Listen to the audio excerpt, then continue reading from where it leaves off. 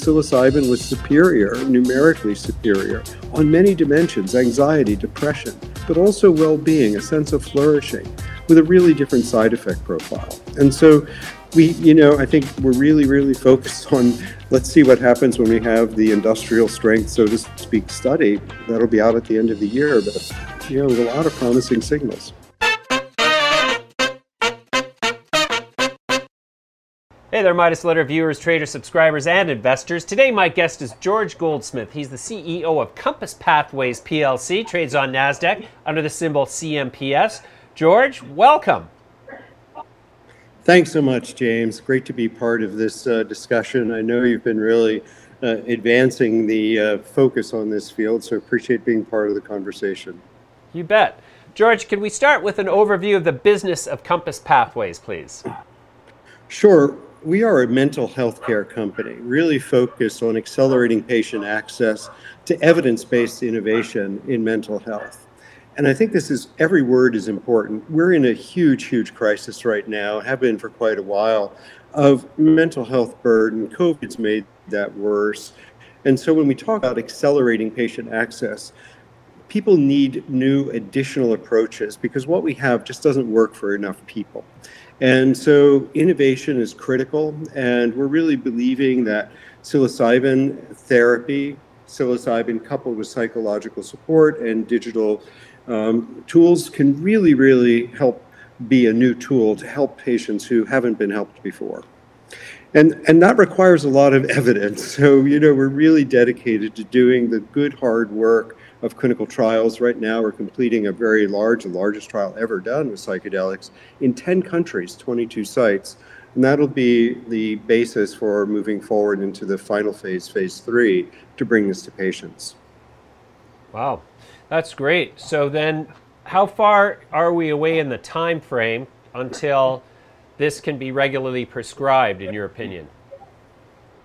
Well, it's a hard question to answer because data matter, and we don't have those data yet. But based on the earlier studies, I think that, we have a view that the development process here is perhaps less risky than we've seen in other medicines where we don't have this long history. And there's been quite a long history of psilocybin research. It's just never been done to the level of standard and the size that's required to make it accessible to patients. So it's a hard question to answer until we have the results of our phase 2b.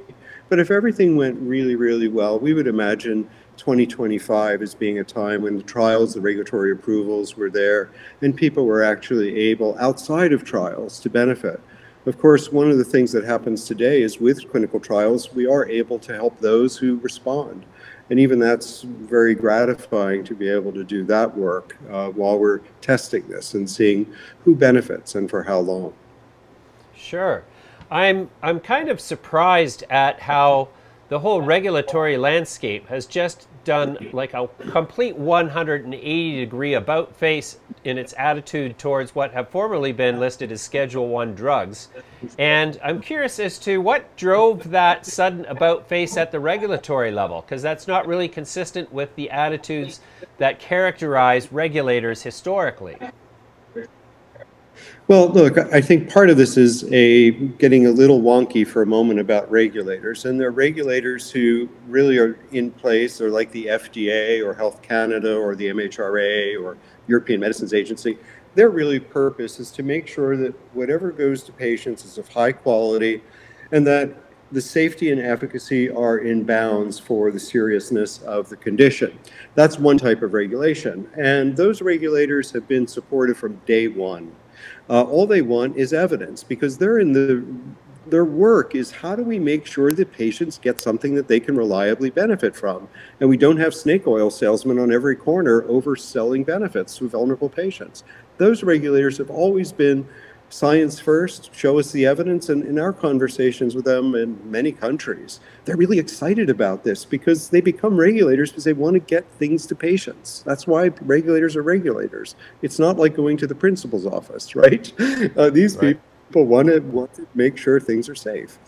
Now, the different regulators are the ones who, the drug enforcement agencies and so forth, they're a different type of regulator, and you're right, things are still unfreezing there, and with good reason that, these are not incredibly things that you should be doing every day without any support or any kind of real understanding. So, there is risk here. And so, those regulators are now getting educated, being open to it. And you'll see that through decriminalization efforts and so forth. And I don't think anybody should go to prison for trying to change their consciousness.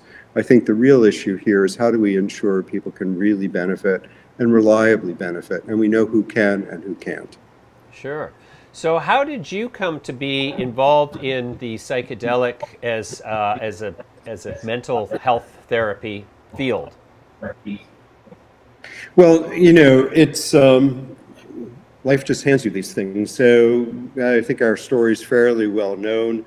Our son, my co-founder, my wife, Ekaterina Mavskaya, and she's a doctor, a physician. Her son became really, really ill with depression, OCD. We didn't know what to do.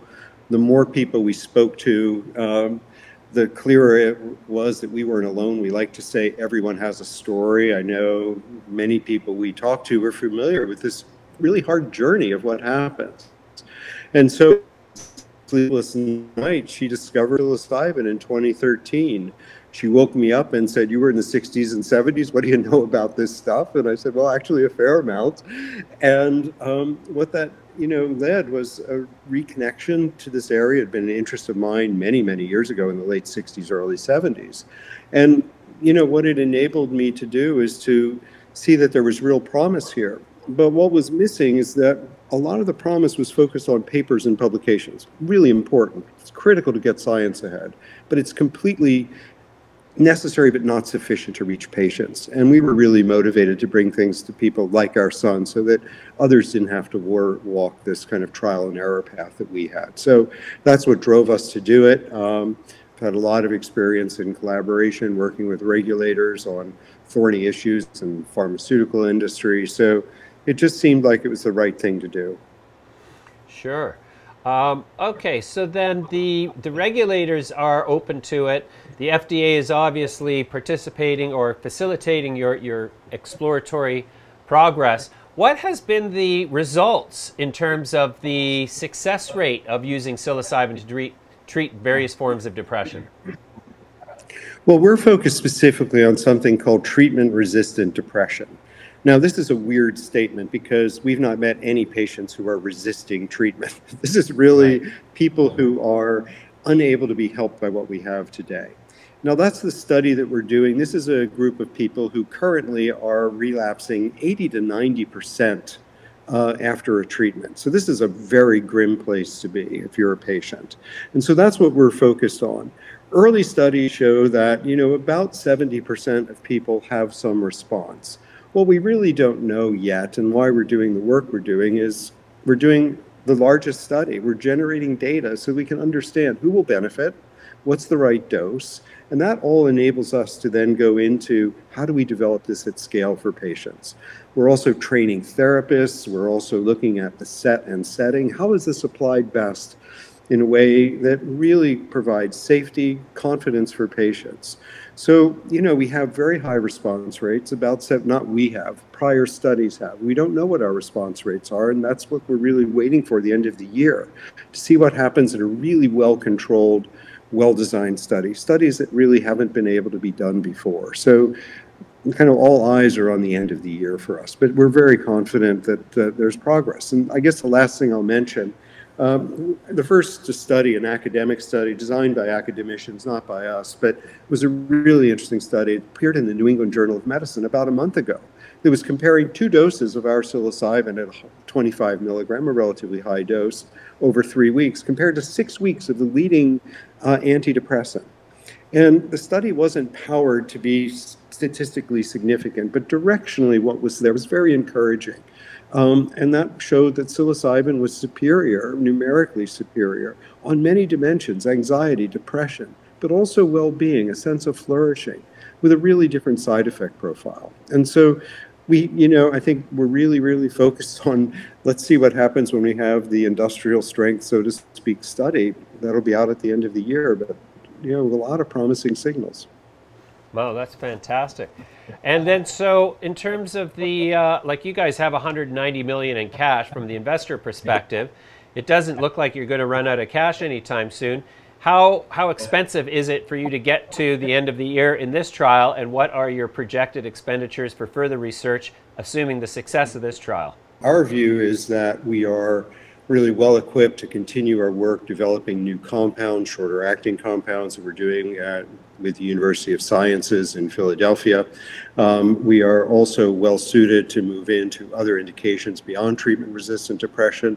Our focus is where patients aren't really helped by what's out there today. And so areas that we're focused on and starting studies in include PTSD, anorexia, OCD. So there's a whole bunch of things that we're working on, and you know, all of that's expensive. It trials at this level, the level of, you know, quality, is very time consuming and costly. Typical medicines are a couple $100 million to bring to market. And so this is, you know, we've done a really, really great job with support of amazing investors to really make a difference in mental health care for people who just aren't helped today. Sure. Okay, George, we're going to have to leave it there for now, but this is fascinating stuff for me and for our audience, so we're going to hopefully have you back very soon. We're going to have all eyes on the end of the year. I really thank you for your time today. You bet. Thank you so much. Appreciate it, James. You bet. Bye for now.